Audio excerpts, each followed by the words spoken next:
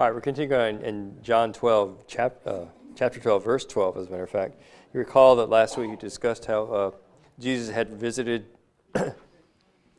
Mary, Martha, and Lazarus, whom he raised from the dead, and had a meal with them, and that, of course, Mary came in with the alabaster of fine oil, and Judas Iscariot complained about the whole thing. Of course, he had no business complaining about it, because that was what she had chosen to do with it, and it was, after all, Judas didn't buy it. The ointment was being used for good work, but he had no right to condemn the other's good work, because of what he thought that what they ought to be doing with it. There's something inherently wrong with criticizing someone else or something else to build yourself or your pet project up. Sometimes people get the idea that by tearing others down, that builds them up. And whereas Judas was criticizing her, first of all, he had no part in the contribution that she was giving, and he had no business criticizing what she had used it for. Judas was witnessing a good work, but he criticized it. Why? What was his attitude about the whole thing? And so as Jesus makes the point, let her alone, against the day of my burying has she kept this. She had purposes in her mind to be used for this. And he goes on to justify her action. He says, for the poor always you have with you, but ye have not always. Well, in verse 9, much people, the Jews, therefore knew that he was there. And they came not for Jesus' sake only, but that they might see Lazarus also, whom he had raised from the dead. So that people were gathering about. There's a crowd gathering about because Jesus was there, realizing that he'd raised Lazarus from the dead. Now, as we pick up in verse 12, on the next day, much people that were come to the feast, when they heard that Jesus was coming to Jerusalem, took branches of palm trees and went forth to meet him, and cried, Hosanna, blessed is the King of Israel that cometh in the name of the Lord. So now we have two large groups of people that are congregating about Jesus. First, the group that came that night before that were following after him. And now as he came into Jerusalem, the group that went and they grabbed up palm limbs, and they sang out, Hosanna, blessed is the King of Israel that cometh in the name of the Lord. It's interesting to note that the palm branches had a specific meaning. Look at Leviticus chapter 23, verse 40. Leviticus 23.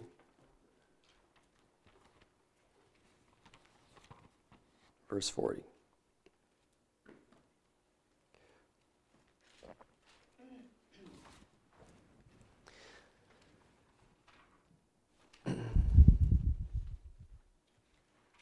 So he's actually discussing the different feasts that they were to go participate in. Verse 37 of chapter 23, these are the feasts of the Lord, which ye shall proclaim to be holy convocations, to offer an offering made by fire unto the Lord, a burnt offering and a meat offering, a sacrifice and drink offerings, everything upon his day. Beside the Sabbaths of the Lord, and beside your gifts, and beside all your vows, and beside all your freewill offerings, which you give to the Lord.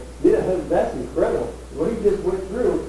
Besides all your gifts, besides all your vows, beside all your freewill offerings, which you give to the Lord, but also, and beside all your Sabbaths, but also on the 15th day of the 7th month, when ye have gathered in the fruit of the land, ye shall keep a feast unto the Lord 7 days. Okay? But as it's interesting to note that beside all that other stuff that God has commanded you to give, and they were giving, but also on these feasts. So they were you think about how much that the Israelites would contribute as offerings to God. And it wasn't just tithing their 10%. It was a lot of other things they were involved with. But as we see in verse 40 then, and ye shall take you on the first day the boughs of goodly trees, branches of palm trees, and the boughs of thick trees, and willows of the brook, and ye shall rejoice before the Lord your God 7 days. So these branches had significance. They were to be used in as we see in these feasts. One has said that it was more or less a symbol or a sign of victory, or of triumph, I should say. We see in Revelation chapter 7, verse 9,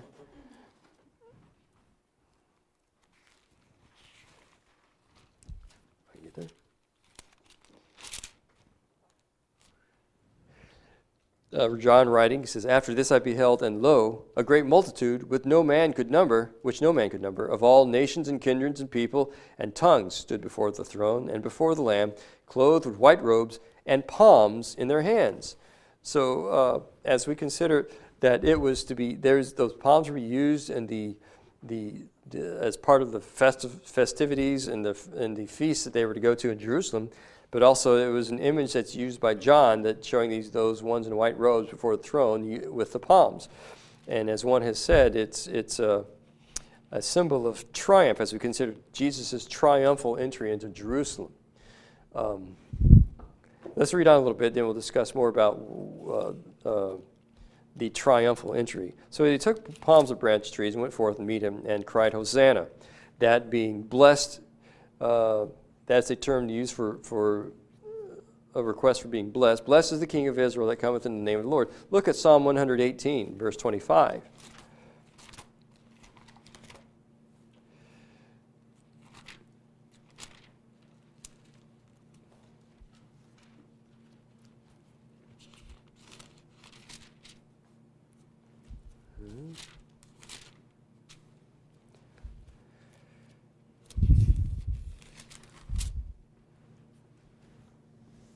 "Save now, I beseech thee, O Lord, I beseech thee, send now prosperity. Blessed be he that cometh in the name of the Lord. We have blessed you out of the house of the Lord." So the term Hosanna is in reference to this. Does the American Standard use the term Hosanna in any of these verses, Kara? Okay, no. But as that's what my notes are saying, that Hosanna meaning blessed, or a request for being blessed. And so as they sing Hosanna, blessed is the King of Israel. So yes, Jesus himself being glorified like this, blessed in a sense, like this. And they're having these palm branches they have brought with them. And Jesus, in verse 14, "When he had found a young ass, sat thereon, as it is written, Fear not, daughter of Sion, behold, thy king cometh sitting on an ass's colt." Zechariah 9:9 is what that references to. Think about great kings and mighty warriors and conquerors. Think of Alexander the Great. Think of the Persian kings that would conquer their people as they went, the Assyrians. And they would come into a city. What would be their mount as they would come into a city? Typically a great white horse. Great horse, yeah. A symbol of power, of military prowess, and of course the horse being a tremendous platform of that day for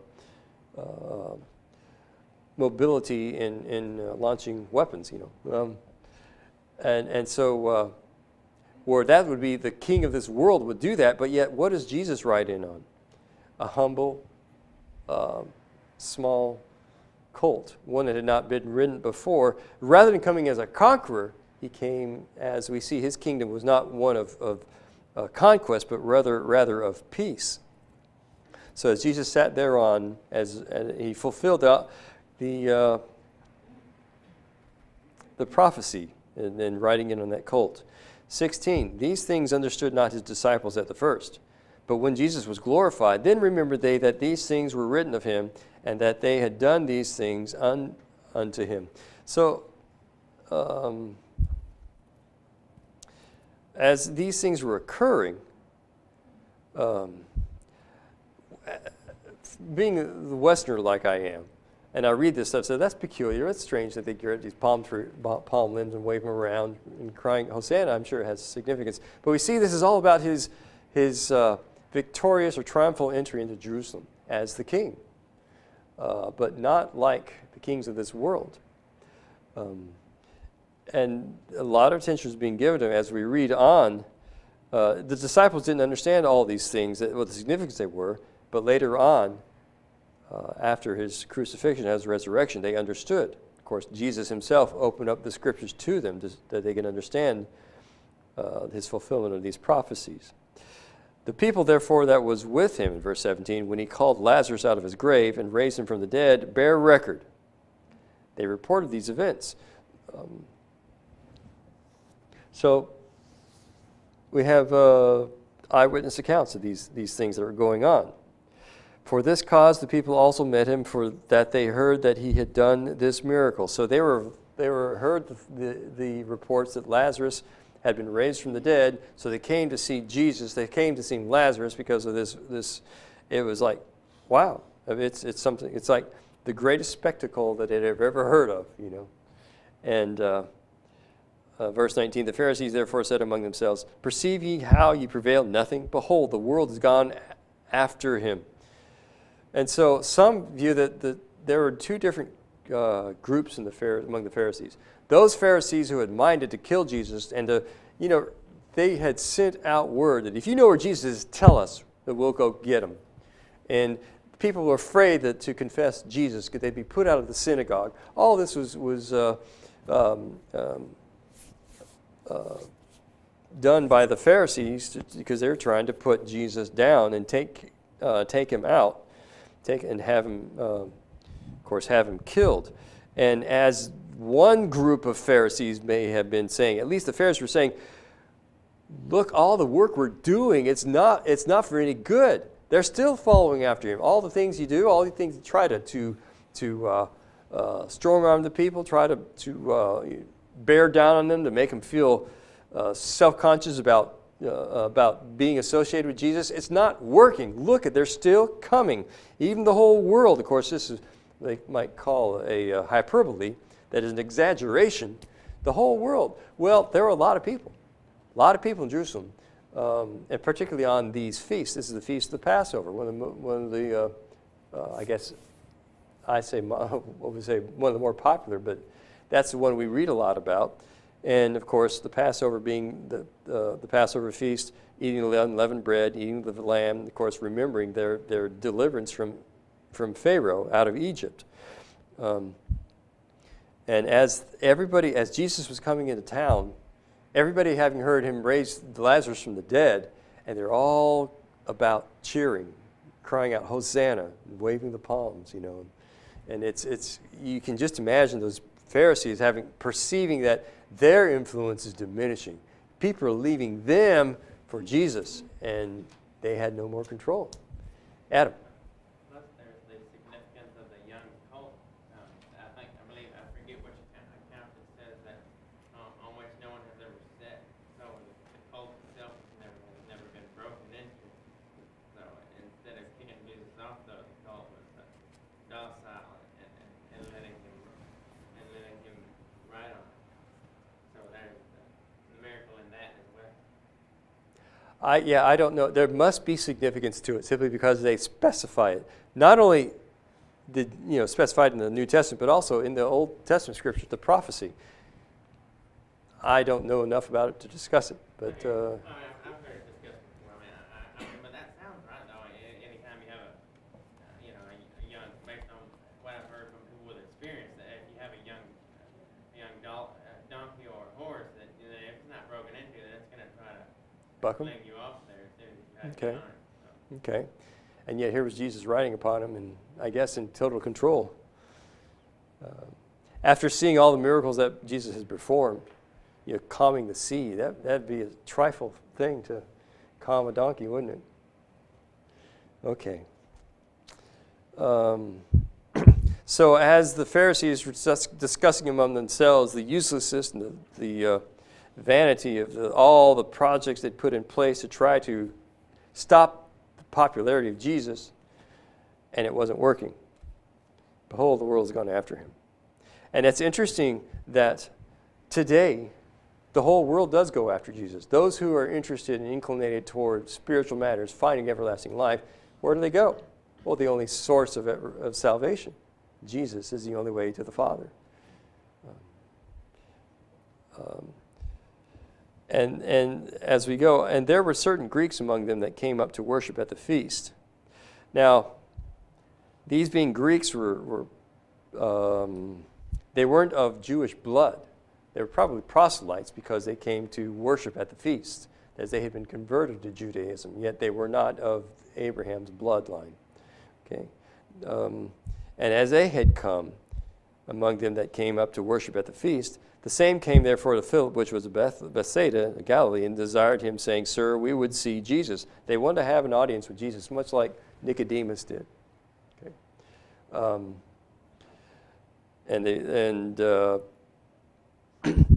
So they requested it. As I had read, that where they were was probably in the court of the women. It's where no men were allowed. Is that right? Or none of that group were allowed to go, so they had to request, go through channels to try to get Jesus, to meet with Jesus. In verse 22, Philip cometh and telleth Andrew, and again Andrew and Philip tell Jesus. So as they were coming, they were wondering what to do. So Andrew goes to talk to Philip to join in this. Okay, I can't, sort of like, you feel more confident when you're joined with a group. And he enlists the aid of Philip, or rather, as Philip enlists the aid of Andrew, and they go and both tell Jesus. Now, in verse 23, and Jesus answered him, saying, the hour is come that the Son of Man should be glorified. Now, Jesus answered whom? We see that Philip and Andrew go and tell Jesus that these Greeks want to talk to you. So was Jesus talking to Philip and Andrew alone? Was he talking to Philip and Andrew and those that were about them? Or was he talking to those Greeks? It would seem like he would be talking to those Greeks who wanted to talk to Jesus, just as Nicodemus wanted to meet with Jesus, and Jesus revealing the truth about the gospel. You can't see the kingdom of heaven except to be born again. He was giving Nicodemus fundamental information. As we see here, Jesus is giving his audience here fundamental information. So it would lead one to believe that these Greeks were successful in being able to meet with Jesus as this message was given from him. The hour has come that the Son of Man should be glorified. You recall earlier that they were wanting to take Jesus by force, whether to stone him or to make him king, but it was not yet his hour, so he left. They were not able to take him. But here he says himself, the hour is come that the Son of Man should be glorified. Verily, verily, or once again, truly, like it's a matter of fact, I say unto you, except a corn of wheat fall into the ground and die, it abideth alone. But if it die, it bringeth forth much fruit. He that loveth his life shall lose it, and he that hateth his life in this world shall keep it unto life eternal. He's giving him a paradoxical teaching, that is, if you love your life, if you really want to live forever, give up your life's interest now in view of the everlasting life. That's what he says. He that loveth his life shall lose it. If you focus everything in your life on what's here and now and gaining all your possessions rather than spiritual matters, you're going to lose your life. It's going to end. It's going to come to death. But if you love, and he that hateth his life in this world should keep it unto life eternal. It doesn't mean you despise your life. It means you don't love as much your physical life here as you love the spiritual life that is to come. And if you focus upon that, you'll find life, everlasting life. Of course, the caveat to that is, what does it mean to find everlasting life? If you're looking for it, you'll find it. But what does that entail? In finding it, there are certain requirements that God has put upon us. Of course, we know the plan of salvation. Believe, confess, repent, be baptized. And then when one has learned these things, and this is the way to everlasting life, that's what he does. Excuse me. And so he that loveth his life shall lose it. He that hateth his life in this world shall keep it unto life eternal. If any man serve me, let him follow me, and where I am, there shall also my servant be. If any man serve me, him will my Father honor. It's just the natural order of things. As we have become members of the body of Christ, we become a member of God's family. And there are many spiritual blessings that we find in Christ and in the fellowship of the saints that as we follow Christ, it's just, and where I am, there shall also my servant be. Well, that makes sense. But you consider wherever Christ is, where is Christ? What you think about, what is his purpose? Okay, as we love less our own life and commit ourselves to following after Christ, his desires are what's more important to us than our own desires for ourselves. And so, as he has intentions to save mankind through the spreading of the gospel, that's what we're going to be about. If any man serve me, him will my Father honor. So there's the honor that comes from the Father, and there's the honor that comes from men. The Pharisees that wanted to kill Jesus wanted the honor that came from men. In fact, they saw their honor diminishing as Christ as more people were being drawn to Christ. Okay. And this next verse is interesting in that it's more of a introspective thought. As he's talking about the hour has come to him to be glorified, and that he talks about, except a corn of wheat fall into the ground and die, it abideth alone, but if it die, it bringeth forth much. That is possibly talking about his death, his physical death, he's like the corn of wheat, it falls from the ground and die.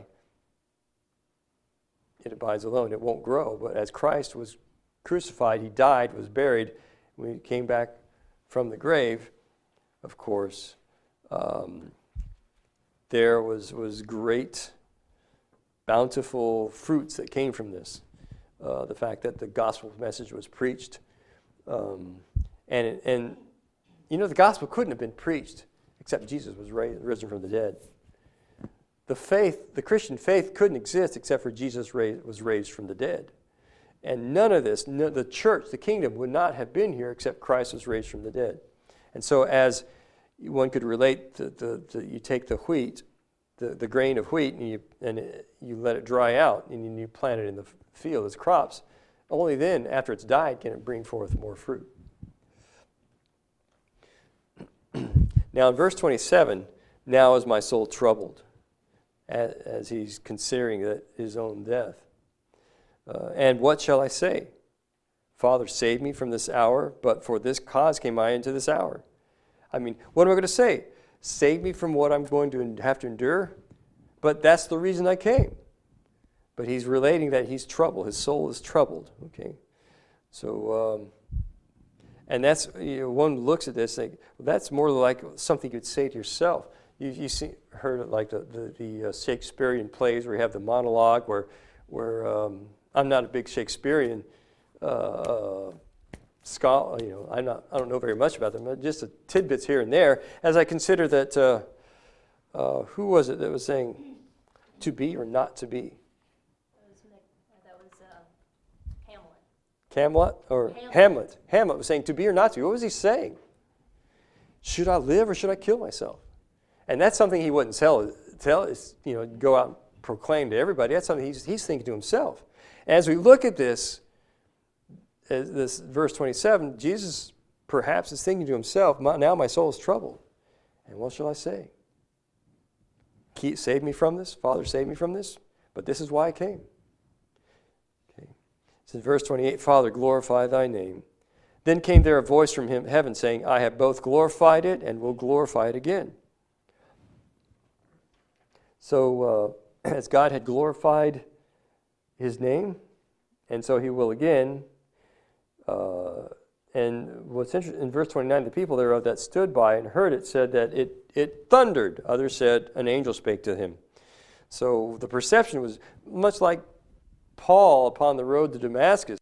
When Jesus approached him on the road and appeared to him, well, the guys that were with Paul, they fell down, and they couldn't perceive what was being said. In fact, some thought it was thunderous. Okay, and as it was here, some didn't. Some thought it was just thundering. Others understood that it was an angel spake to him. Well, it was the Father speaking to him. Interesting. Once again, the first member of the Godhead manifesting his presence there in the presence of the second member of the Godhead. Okay.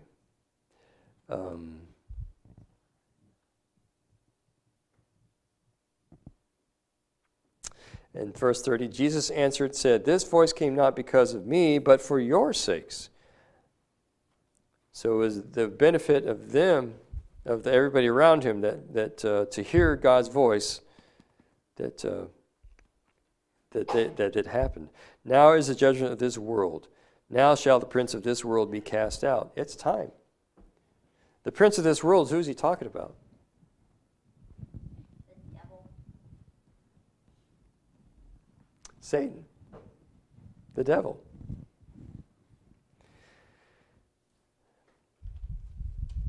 And I, if I be lifted up from the earth, will draw all men unto me. He's talking about his. Then verse 33, this he said, signifying what death he should die. He's talking about crucifixion. And it's coming down to brass tacks now. This is the point at which Satan will be cast out from this world. The power of Satan will no longer be. Jesus came to destroy the works of Satan. The works of Satan was to deceive men into sinning. And in Jesus' dying upon the cross, the effects of that, of course, in sinning, man finds death. And so the works of Satan has resulted in the death of mankind, but Jesus is going to destroy those works. In his being crucified upon the cross, shedding his blood for the sins of the world, that mankind can find everlasting life, destroying the works of Satan. And so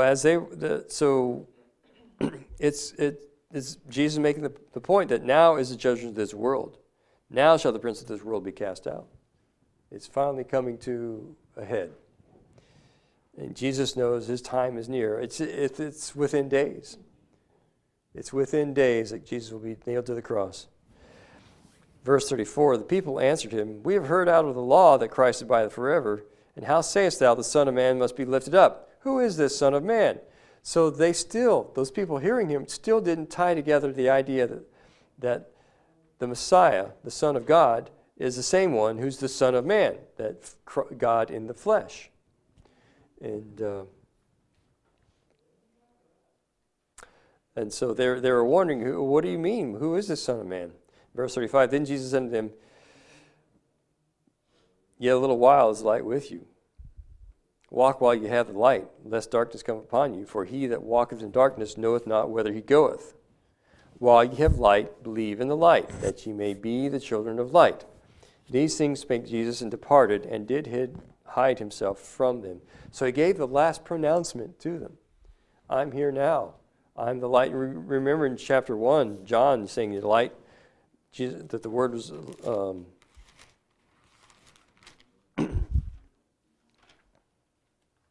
Verse 4, John 1:4, in him was life, the life was the light of men, and the light shineth in darkness, and the darkness comprehended it not.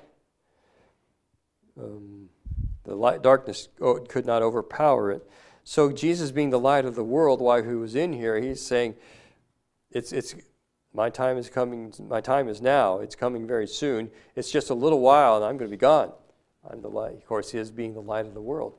So you need to walk in likeness. You don't, in the light, lest the darkness come upon you, so that you won't be deceived by the darkness of this world. Okay. He's trying, and it's his last discourse with any public discourse at all. Last time he talks to anybody, that it talks to a group publicly.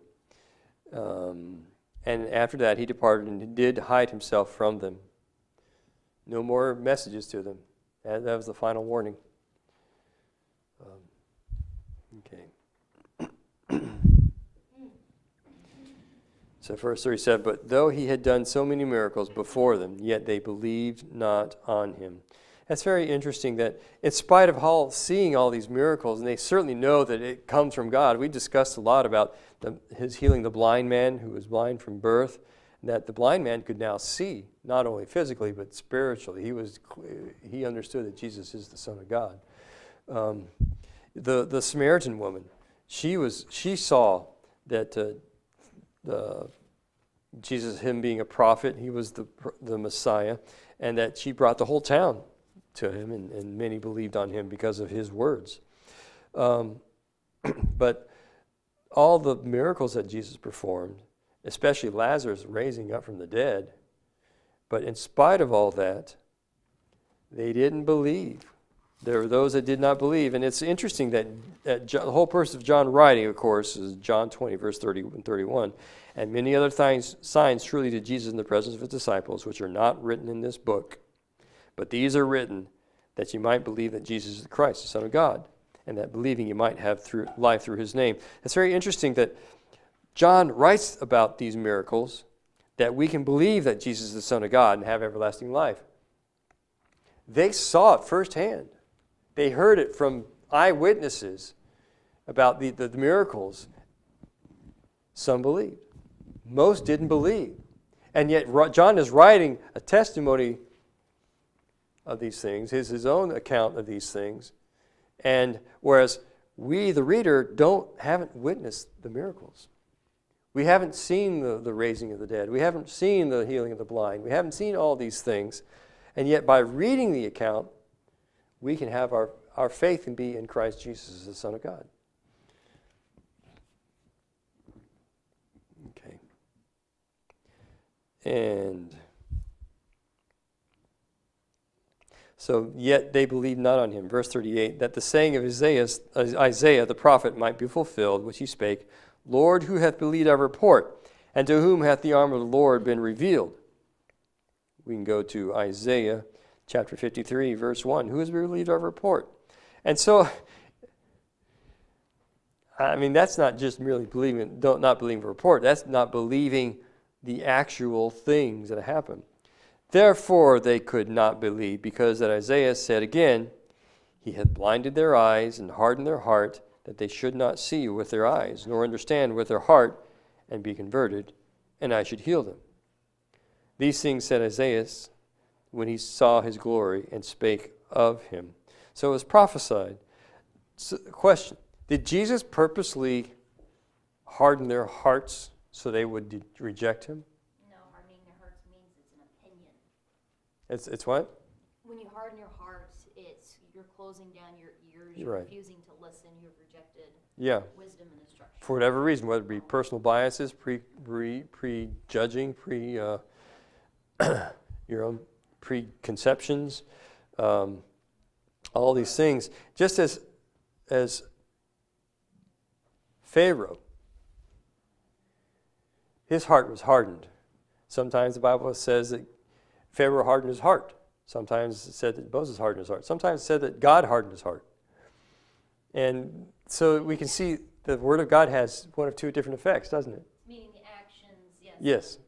There's the action, there's the result. And it wasn't that God forced Pharaoh to be hardened of heart. Rather, it was the words that God spoke to him, Pharaoh didn't like. He hated those words, and he shut off his ears. He hardened his heart. He was not going to hear what God had to say to them. And so it was that Jesus didn't make those people harden their hearts, reject him. Rather, the words that he spoke, they didn't accept him. And so they themselves actually hardened their own hearts. But because of that, because of their attitude about Jesus, they blinded themselves.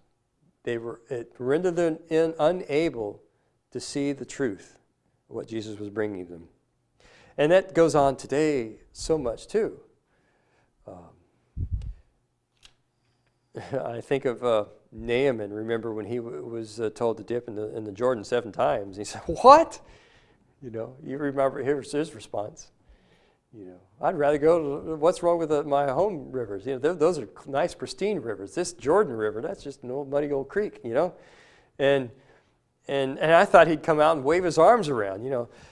People have preconceived ideas about what happens when we're saved, or what kind of things go on when we're saved. Where they get these ideas, that is what happens. Well, that's where false doctrine comes into play. False doctrine is so prevalent that people have these preconceived ideas about what they must do to be saved, because they're constantly barraged with instructions like pray the sinner's prayer, and you think, well, Paul wasn't prayed by praying a sinner's prayer. And we can go on and on that they reject Christ. Either they don't like the plan of salvation because it doesn't meet with what they think is right, like Naaman thought. It didn't meet his expectations, or they just can't stand the idea that they're guilty of sin. They're going to be held accountable for it. They can't stand to have to humble themselves before the Lord. I heard it once said, I can't remember who said it, but people have a cherry-picked notion of religion. They have a cherry-picked notion of Christ. They pick and choose what they like about him, and they ignore all the rest. And if you bring them to like, well, you can't have one thing without the other because they're in tandem. Well, they get upset because A, they know that's correct, and B, they don't want to change because it's easier to follow their preconceived notion. Mm-hmm. So. Right, absolutely right. People love the baby Jesus. When they talk about the birth of Christ, and they say, oh, peace on earth, goodwill toward man. Yeah, it's true. That's exactly what the scriptures teach. But what they don't like is when Jesus grows up to be a man and he makes demands. All of a sudden, repent of one's sins, have a contrite heart, be honest toward God. And it's like, well, yeah, they like the baby Jesus because the baby Jesus doesn't make demands on them. But the adult Jesus, the man, making demands. And so, wow. And I have to laugh when I brought up that all these things that God had required of the Old Testament Jews, of all the offerings, the tithing, and then the way they would reap their crops. There was some of the crops they'd leave, the corners they'd leave, so that the strangers could come, the travelers could come and glean the wheat off the fields, so that as they're traveling, because they didn't have Taco Bell in every corner. They had just what was there. Just the goodwill of the locals, that they wouldn't glean the entire field. They leave it open by God's commandment. A lot of things that they would give, and of course, not only did they have to make their sacrifices, their animal sacrifices and the other sacrifices, but also they'd travel hundreds, 1,000 miles or so to go to Jerusalem to participate in these feasts that were commanded of them. And you think, look at what they gave. They didn't have the covenant that we have. Their covenant was different. And it was more demanding. They had to do so much more, and they didn't have forgiveness of sins in reality yet. It was still in prospect. So when Jesus died on the cross, now real forgiveness of sins is available. But the law of Moses is put away, so we're not obligated to fulfill the aspects of the law of Moses, like tithing, although we do give as we've been prospered. Or we don't, as we reap our crops, or all the things that was required of them to do, we don't have to do. And so whereas they had to do so much more demanding, but yet they didn't have the same benefits. It was in prospect, yes. But yet we, with our new covenant, having so much greater promise, and we have real forgiveness of sins, and yet it's not as demanding as the old law of Moses. I have to laugh at folks who think, oh man, I'm expected to do what? And their service to Christ is like, what? I just have to laugh at the differences in their expectations and what they're demanding, what they don't want to do.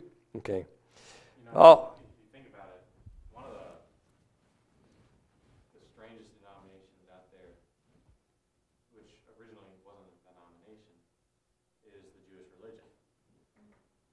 That is such a complicated religion to follow without the New Testament, because the Old Testament is a build-up to Christ.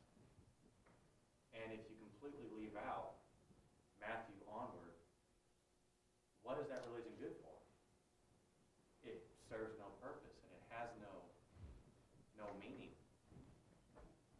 Well, we're still waiting. What's the culmination of everything? Yeah. But if they don't believe in Matthew onward about the coming of Christ, and they're still waiting for Christ, even though clearly in the Old Testament you can find where it says that he would come, where he came, when he came, and that he would die. That's right.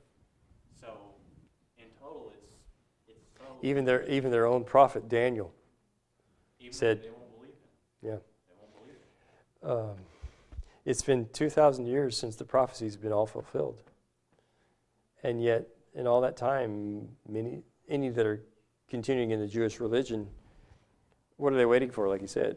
The Romans are long gone. The Roman Empire is gone. So I have read, I'm not an expert, I just happen to read that the anticipation, expectations of the Jews has changed from that of a physical Messiah coming.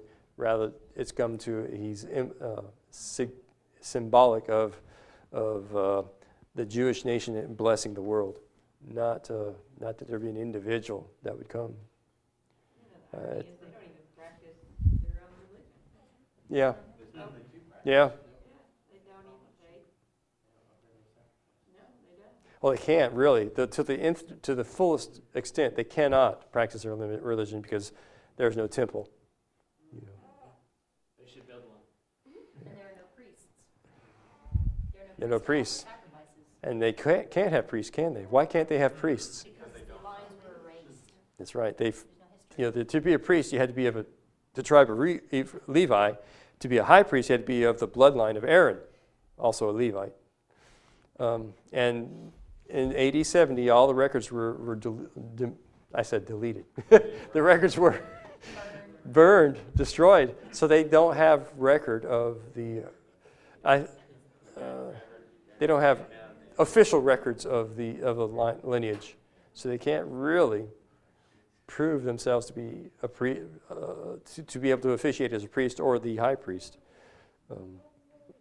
And what's sad is, and Paul saw this too, that of all the promises that God had given his chosen people, and yet when it came to the fact, they hardened their hearts. It wasn't what they wanted or expected.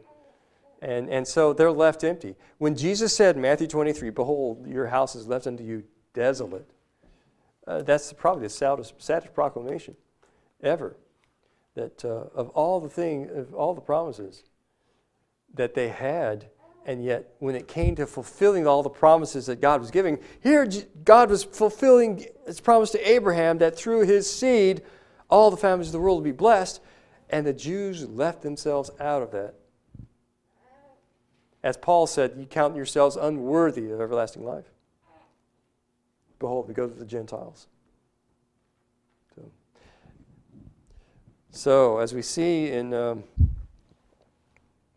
Isaiah prophesied that they would reject him, and so they were rejecting him. So next week we'll look at beginning of verse 42.